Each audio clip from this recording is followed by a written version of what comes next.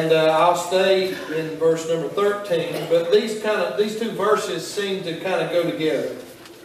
Paul says, "Brethren, I count not myself to have apprehended, but this one thing I do, forgetting those things which are behind, and reaching forth unto those things which are before."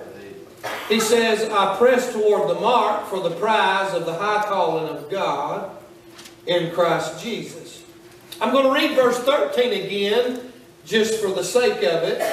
And maybe it'll sink into our hearts this morning as we try to dissect it. "Brethren, I count not myself to have apprehended, but this one thing I do, forgetting those things which are behind." And then he says, "and reaching forth unto those things which are before." I want to preach to you this morning on this thought. Sometimes you got to force yourself. Yes, sir.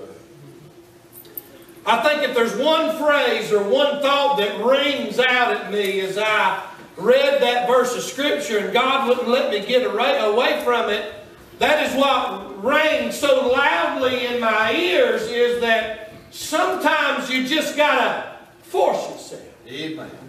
It's not easy to have to force yourself, but sometimes you do. I find a lot of times in life I have to force myself to keep my mouth shut.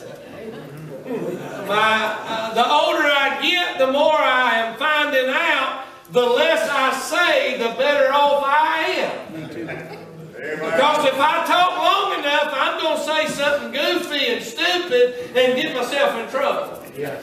Amen. And sometimes you just got to force yourself, even during Christmas, and you are around all of your family members that you love, and then there's those that you love but you don't like. Y'all got them too? And so you get around them for a while and you force yourself to smile and endure them for the little short time that you do. I mean, I love my sisters, but I don't like being around them all the time. We was at Daddy's on Christmas morning having a good time cutting up, and we was eating a breakfast Daddy had fit for a king. I mean, we do it all, even have grits. Are there any Northerners in here? Back there's Miss India. Wasn't it a good day when you ate a bowl of grits? And country ham, amen. It sure was. Daddy had the whole outfit, and me and my sisters, we can stand each other for about 2 hours. After that, I've had my limit. I got to leave. I was in there, and Tammy made this profound statement that undoubtedly had to come from Venus. That's where they say women come from anyhow. Men come from Mars, so there we go. We're from 2 different planets. And Tammy said, "You know, we need to go on about a week-long vacation together as a family."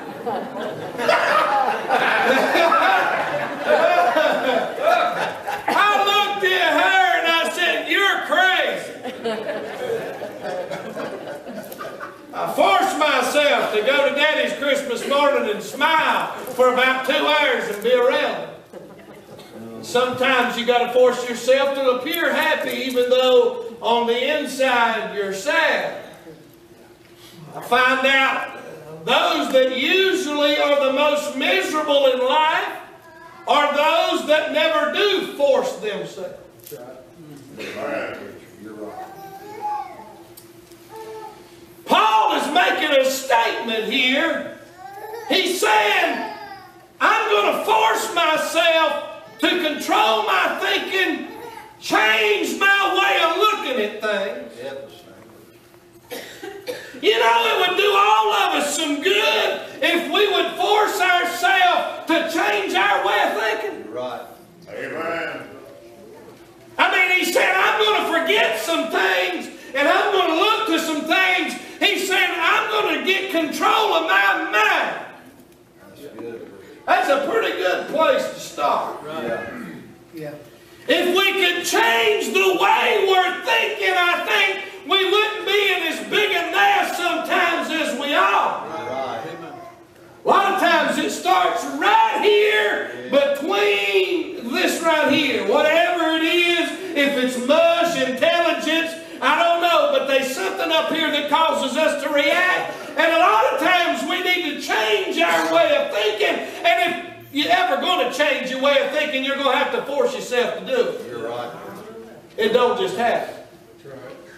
And Paul's saying, I'm going to forget some things which are behind, and I'm going to reach forth to some things that are before.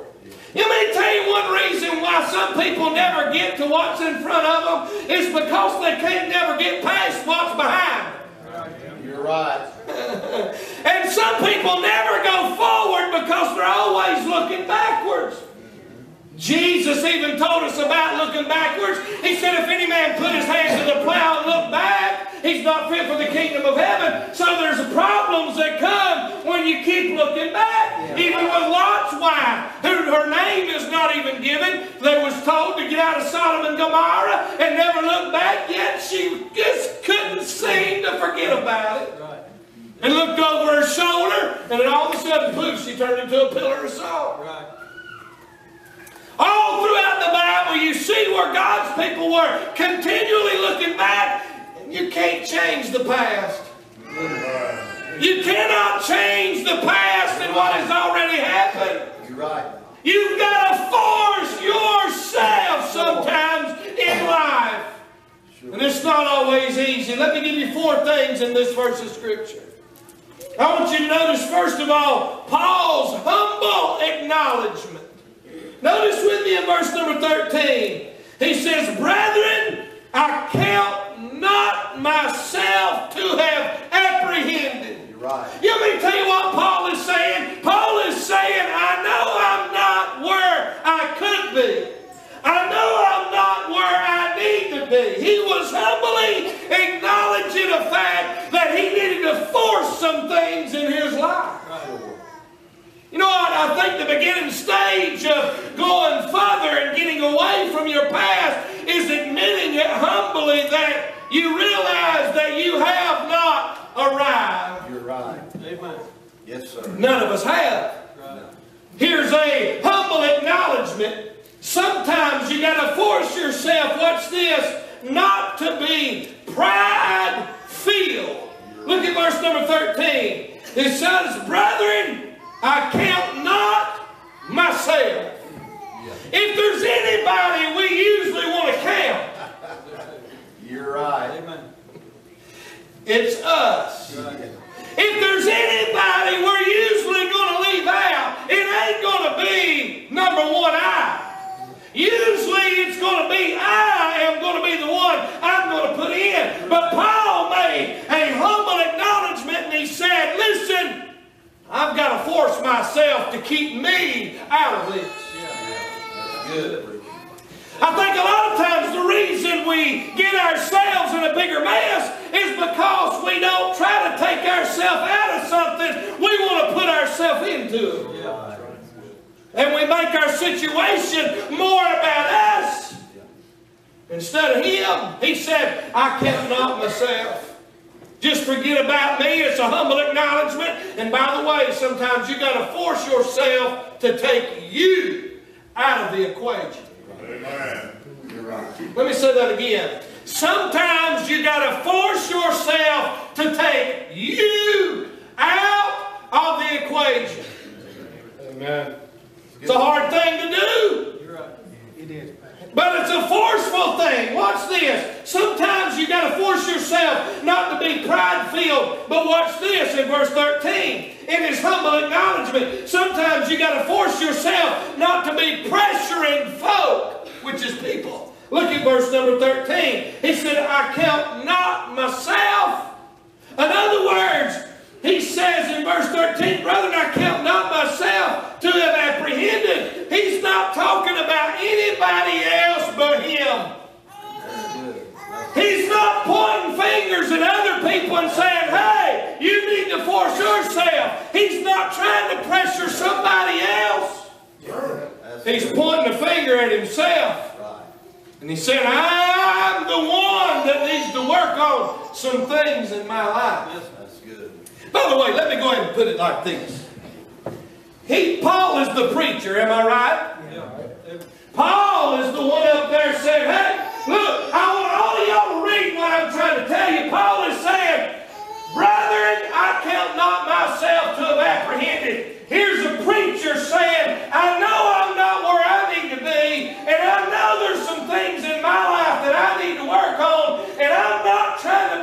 trying to keep myself out of it, and I'm not trying to pressure nobody. And usually that's what people like to hear when the preacher is talking about himself.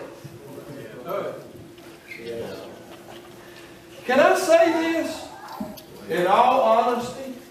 As a preacher, sometimes I have to force myself not to pressure people. Yeah. Yes. Yes. Yes. Paul is making it a point right here. He said, if there's anybody that needs to be pressured, he said it was himself. As a preacher, as a man of God, he said, I've got to force myself. That's good. Sometimes it's hard not to want to pressure people. Yeah. And by the way, that's what goes on in a lot of circles today. You're There's right. pressure coming from pulpits to manipulate people and pressure them into doing things that the preacher wants them to do. When if the fact would be made known and be made clear that the preacher needs to start with the changing. And Paul knew he was the one that needed to force himself. Amen. You can't force other people. Amen. And you can't change other people. This will go for everybody in here. If there's somebody aggravating you in your life, how about instead of them changing, why don't you change? That's good, bro. Amen.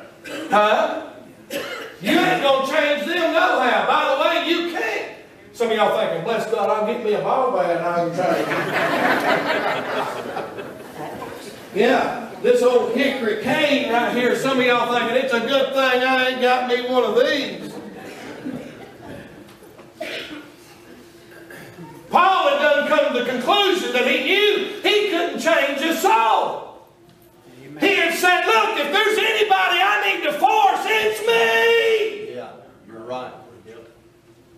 Usually we're looking at everybody else's life saying that, hey, they need to forget about some things and they need to move on in their life. Amen. Huh?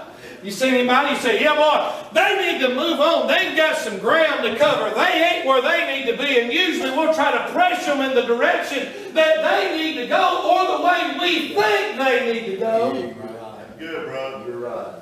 Amen. Something I've learned about being a pastor too.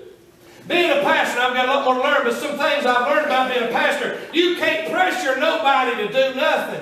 And God didn't call pastors to be pressure people, to push people. God called pastors to be leaders and lead people. You don't push people, you lead people. Amen. And Paul saw right here that sometimes he had to force himself not to be pressuring people and making them change in a way that he thinks they ought to. So Paul uses himself as an example and says, hey, look, I'm working on some things in my life. In my mind, I'm trying to get some things changed around. Me too. So just at the same time that you are working on your life, guess what? The preacher's working on his life too. That's good. That's good. Good. Amen. But see, that's not what usually draws the crowd. What usually draws the crowd to some is some big arrogant, big-headed Superman kind of Hitler preacher that browbeats everybody and walks on water and clouds in front of everybody, but really on the inside, he's no different than anybody else. You're right. And Paul is a living example trying to prove to the church of Philippi that he's got mind trouble just like them. You're right. You're right. And sometimes you've got to force yourself to admit humbly that you've got a problem. You're right. Amen. Yes, sir. And that's exactly what Paul was doing to the church of Philippi. Yep. He was admitting publicly on a piece of paper to a whole congregation of people that he had issues, mental issues. Sure. Yes, sir. Anybody else in here got any mental issues? Yes, sir. Y'all are lying. Y'all are lying. I've said this before, I'll say it again. They say 20% of the population has mental problems.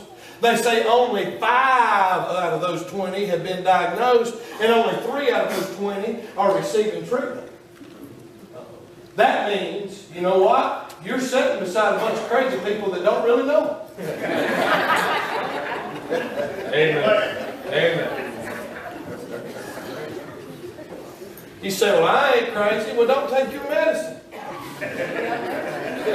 Amen. Yeah, some of y'all do without food, without your mental stuff. Amen.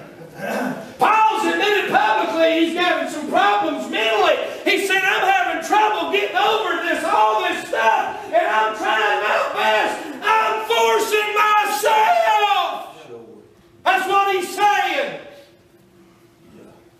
He humbly acknowledges the fact, and sometimes you got to force yourself to not be pride-filled, to not be pressuring folks, or to not be pointing fingers. He said, myself.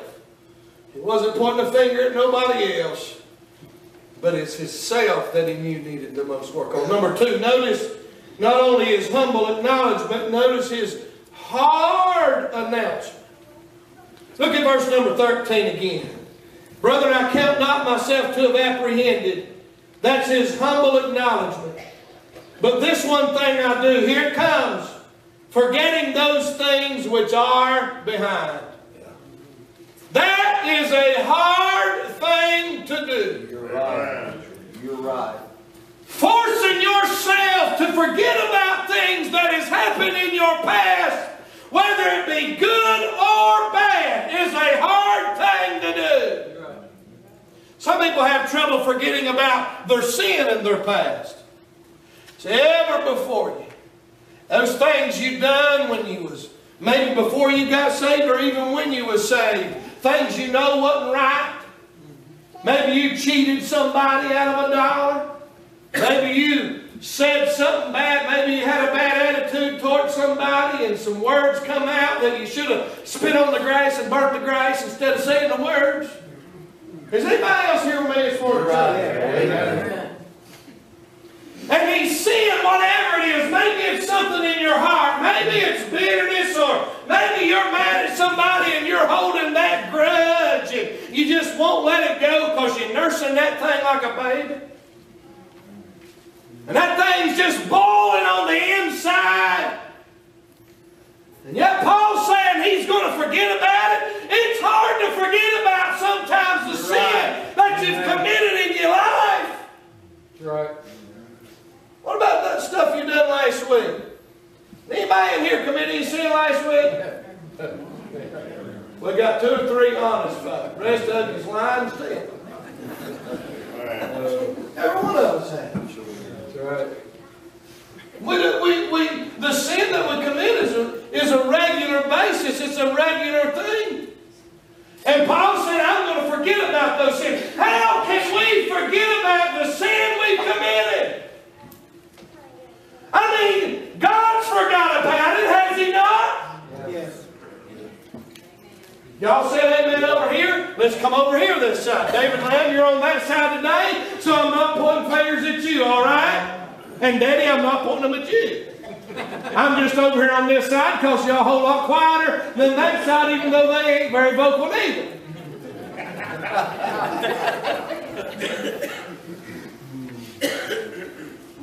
How do I forget about sin in my life? You see, our mind is not like a computer to where you can delete it or put something on your hard drive and wipe it clean and it's gone forever. Things stay on our mind forever.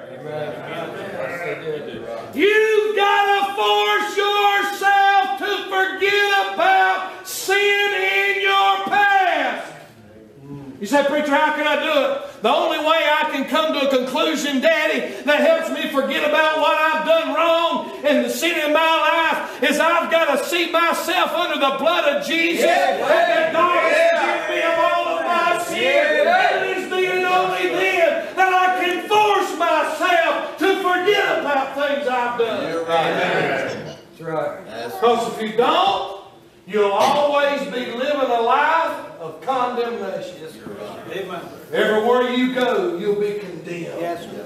And that's exactly what the devil wants. He wants you to remember every bad thing you've ever done, every bad word you've ever said, every bad deed you've ever done. He wants to throw that up in your face and keep you defeated and under condemnation. What we need to do, and I wasn't planning on preaching a New Year's Eve message at all, or a New Year's message, but we ought to make up our mind this year in 2015. We're going to do the best we can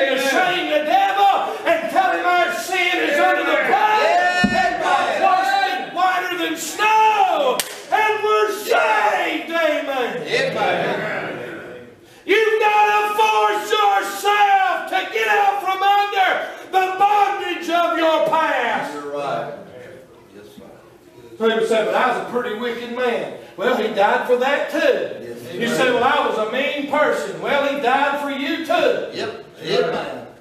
Amen, brother. Sure did. It's hard to get over our sin. That's a hard acknowledgement when Paul said he's going to forget those things which was behind. Here's another thing that's hard to forget. Not only our sin, but our success. Y'all say, wait a minute, preacher. Now, I like remembering the good things that I've done.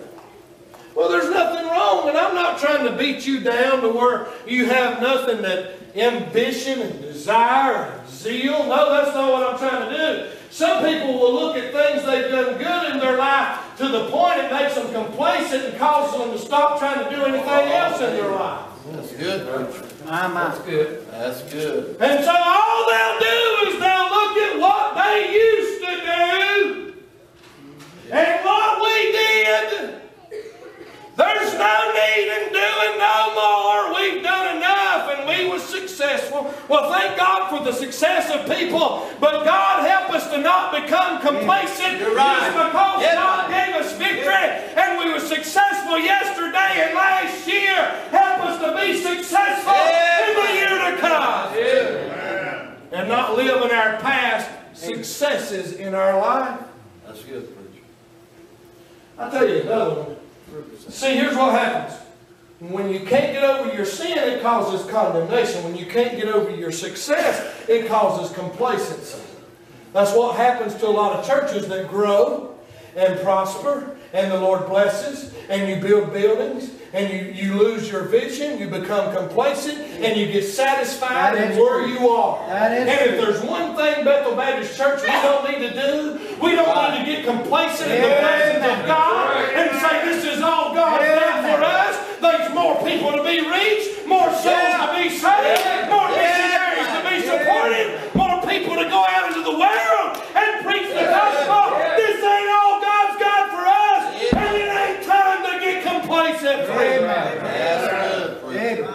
First thing I started thinking about when we been onto this building back in 2005, and we done all the work here, spent nearly $500,000. When everything was done, and everything was renovated, and everything was built on, I caught myself walking around the parking lot on the inside. I was thinking, Lord, what's next? Lord, what's next? I couldn't find what, Lord, what's next? What's next? What are we going to do next? I was never complacent in my heart. As soon as that Family Life Center got done building out there, you say, preacher, is that as far as we're going? Absolutely not. We're not stopping in building. We're not stopping in property. It's the soul of man that we're after. And helping mankind. That's what this world needs help here.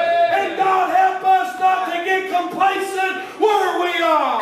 Amen. That's good, Pastor. And some of y'all in here, That's good. you've done some things in the past, and your past success is keeping you from doing anything else for God. That's good, preacher. That's heaven. Amen. You say, preacher, I used to do this. Well, why aren't you doing it now? Huh? That's good. Here's another one. Hard acknowledgement or announcement. Sin, it's hard to forget our past sin. And if you don't, that leads to condemnation. It's hard to forget our successes, but if you don't, that's going to lead to complacency. Here's another one. It's hard to forget our past sorrows. Hurts, heartaches, Yes, sir. whether it come from tragedy or from people or from issues. Some things you caused, some things you didn't cause, but you went through a hardship. And you're struggling with sorrow and grief in your heart. And you can't seem to get past it. And you can't force yourself. Matter of fact, I'm trying to say this very humbly, but a lot of times it's simply because we don't get past our sin, and we don't get past our success, and we don't get past our sorrow, because we're looking for self-pity, and we won't force ourselves to do no better. Amen. That's so true. Now that is hard. I am admitting that is hard. But a lot of times we're looking for pity and handouts and pats on the back, and that's the reason we won't never get over it. We love telling people about how bad we got it and the sorrow that we're experiencing, and we want everybody to play the poor pitiful me game, when if you would force yourself, you'd see that living in the past is not where it's at. It's in the future, baby. That's where God's got great things for us. Yes. That's good. Thank you. That's good. Amen. Very good. And that's a hard announcement. Sure. And Paul made a hard one when he said, forgetting those things which are behind. You know what? Some of y'all need to forget some stuff. Hey, some of you girls need to forget some boys. Good Lord have mercy. And they, some of you boys need to forget some girls. Yes. I needed a better amen. Right? Yeah. Hey, some of y'all got some grudges you need to forget about. You need to get right and just go on the line. That's good. Bitterness eating you up. You need to get over it. That's good.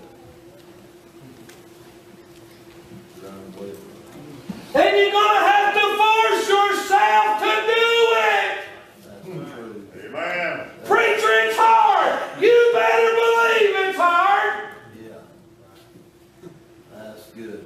Paul said it's starting with me. Amen. Paul wasn't telling the people to do it. He said it's starting with the preacher. That's good. That's real good. A hard announcement. A humble acknowledgement. Sure. Let me give you a third one. I see a hopeful achievement. Look at verse 13.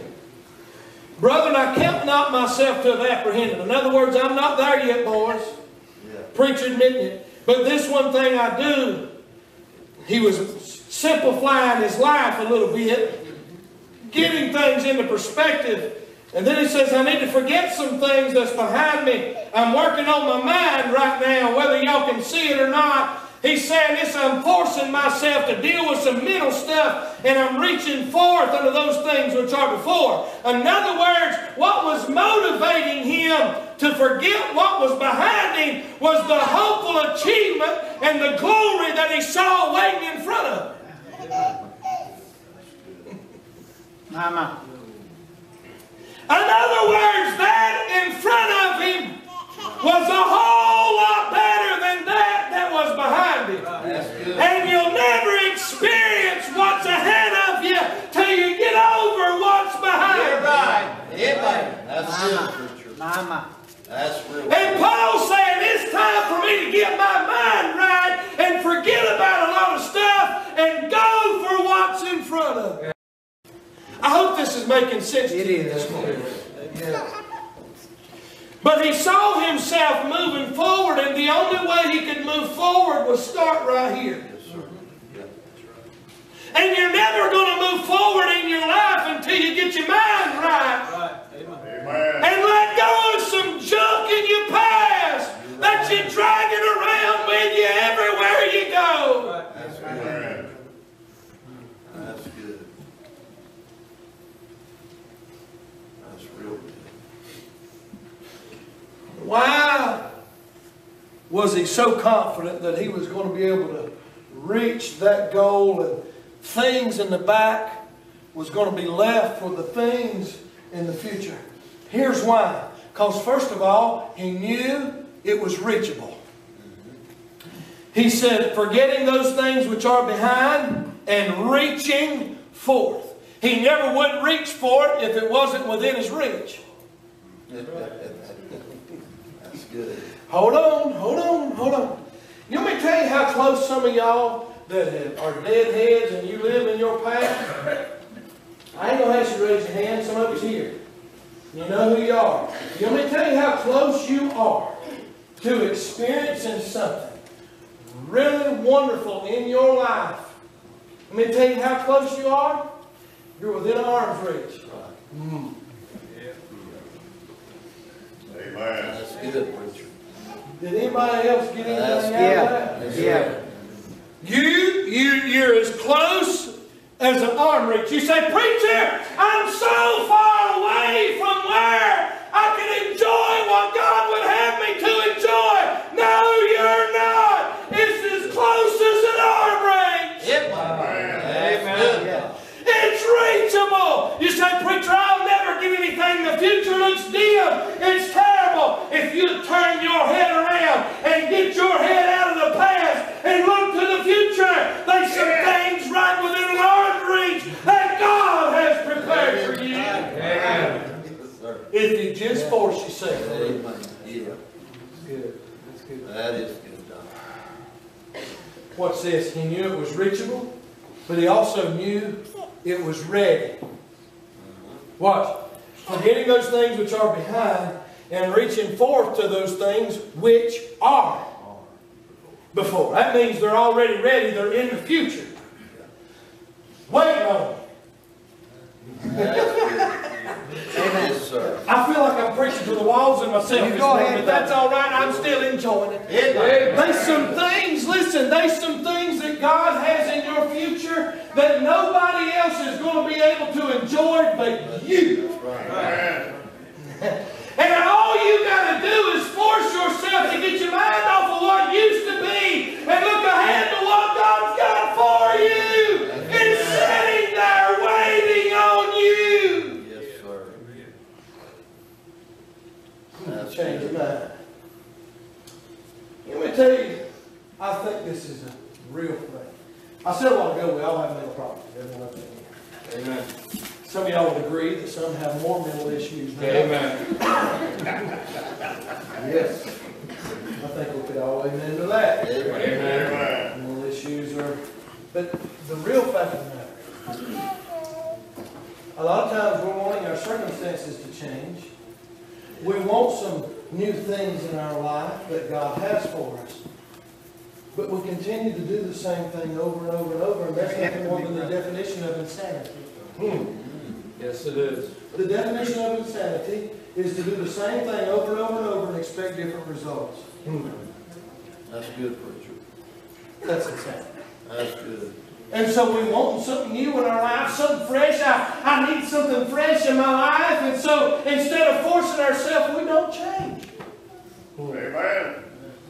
We want the world to change around us, not us around the world, instead of forcing ourselves. I remember when I was a kid, Daddy'd get me up to go lay brick. Of course, I didn't lay brick. He'd get me up to take me out of the house so I wouldn't be in the house watching TV and cartoons all the time, and then to turn into a sorry, no-fit county youngin. I still turned into a sorry, no-fit county youngin, but I didn't stay in the house watching TV all the time. He got me out of the brick pile. And Daddy used to have a way of persuading me to change. One time in particular, I remember he coming in the bedroom, son, it's time to get up. And I didn't get up. That was it. In our house, it wasn't 4, 5, 6, 7,000 times.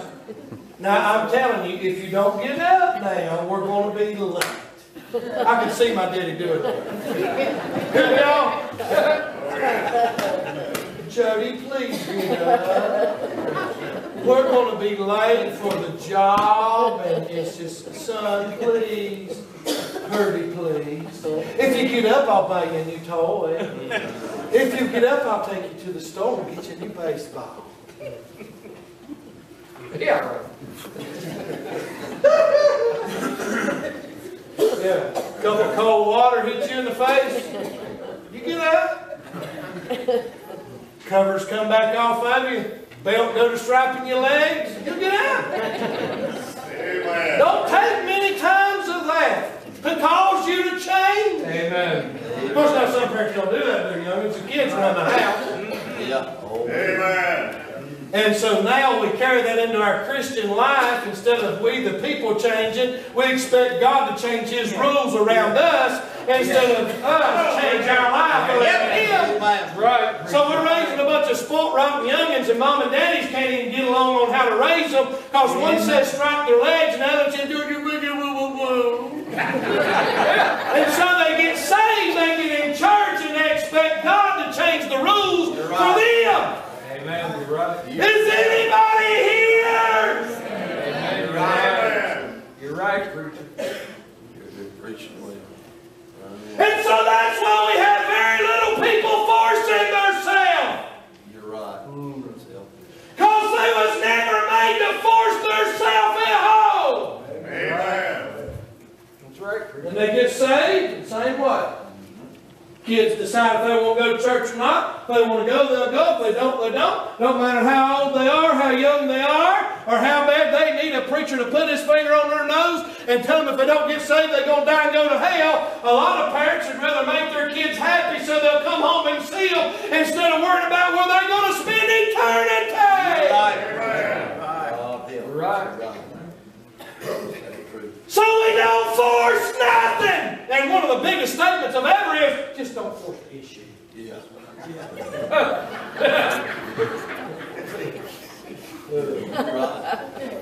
You plowing, Tom. Yeah. A lot of truth. The bad thing about that is sometimes I'm like a bull in a china closet. And that ain't always good. No. Because if you go to forcing yourself too much. But I'm telling you, we are living in a day and age where nobody will force themselves to do nothing. Amen. Even in the church, and the reason being, that's not being taught in the family, in the home, You're right. even among kids. We don't force nobody to do nothing. Right. And that's why we got a leader up in Washington, D.C., and nobody will force him to do the right thing for our country. We got a lot of people sitting around wishing something would get done, and nobody's willing to do nothing about it. Right. You're right. You're right. Oh, boy, ain't this a fine message for the last Sunday morning in 2014? It's a good one. Good one, preacher. Forgetting those things which are behind. That's good. And reaching forth to the things which are before. Forcing yourself. And by the way, if you're going to enjoy and achieve that goal that God has and those things, you're going to have to get to a point in your life where you do some things you really don't feel like doing. Amen. believe You're right. And it ain't always going to be comfortable. And it ain't always going to feel good. And it ain't always... But if you're looking for sympathy, then just stay the way you are and poor pitiful little old you. But if you're tired of things being the way they are, and if you're tired of living in the past, and if you're tired of being the same old, if you can, by the grace of God, force yourself to get over some of these things and forget about it, your life can be better in the next coming year than it was in 2014. Amen. That's good. Amen. Let's all stand on our feet. Let's come to